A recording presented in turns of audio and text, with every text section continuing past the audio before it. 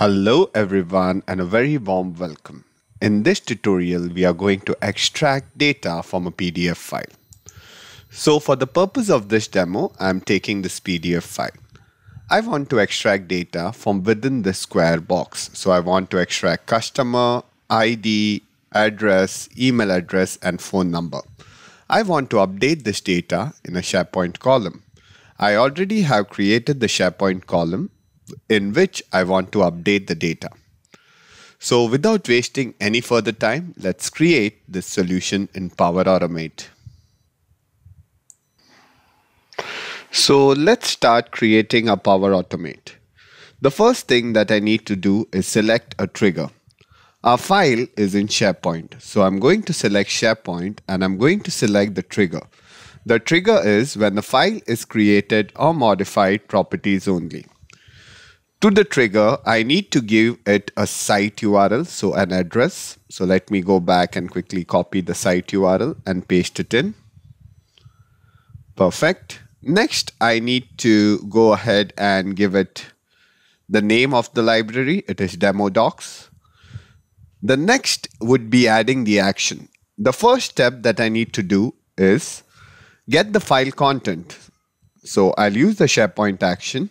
And I'll say get file content.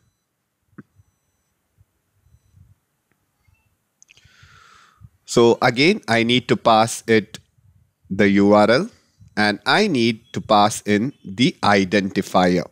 The identifier will be returned by when a file is created or modified action. Now this, my friend, is where the real magic happens. So I'm going to use the aqua forest action to extract data or to get data out of the PDF file. So get data from PDF is the action that I'm going to use. The first parameter it needs is the file content, and next it needs the expected keys. So the expected keys would be these particular tuples. So I'll quickly add these keys. I'll copy paste it in. And next, I'm going to go ahead and create, or I can say that update file properties. Perfect.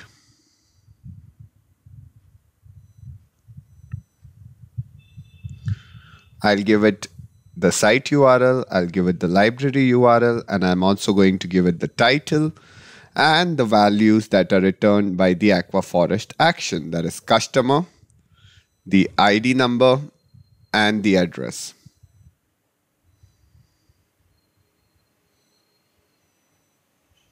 And the phone number as well.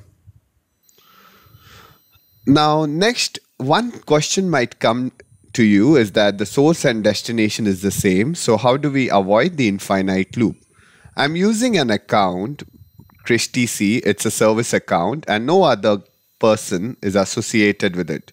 So what I can do is that I can add a trigger condition such that whenever there is a trigger by Christy C, do not trigger the flow. Any other account, then trigger the flow. I leave the formula for the trigger condition in the description of the video.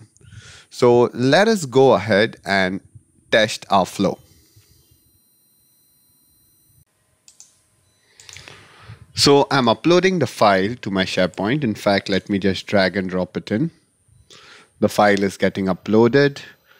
And let's look at our flow. So our flow is running. So it has triggered.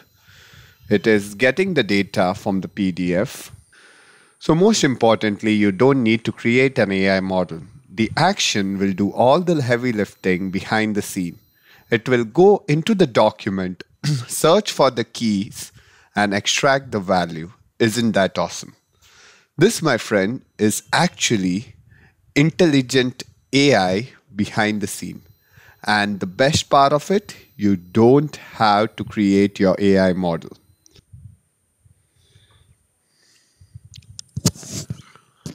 So our flow has completed and the values seem to be updated.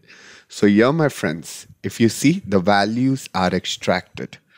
So if you look at the document, the values are extracted into the SharePoint column. I hope this tutorial was beneficial, and thank you for your time.